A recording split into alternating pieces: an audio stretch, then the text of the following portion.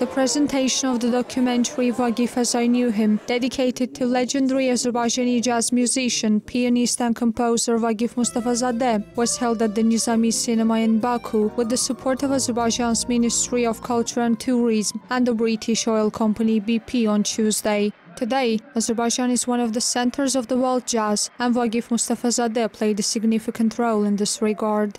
He became the first Azerbaijani musician, blending Western jazz with the Azerbaijani national music and thus creating a new direction, jazz-mugham. He became a legend within his lifetime.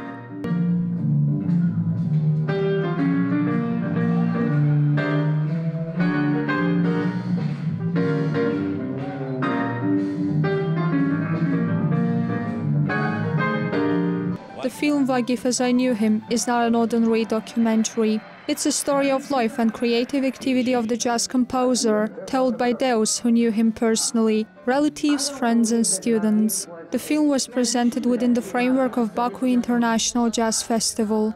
Rana Gaeva, Leila Gurbanova, Ruslan Jafarov, CBC.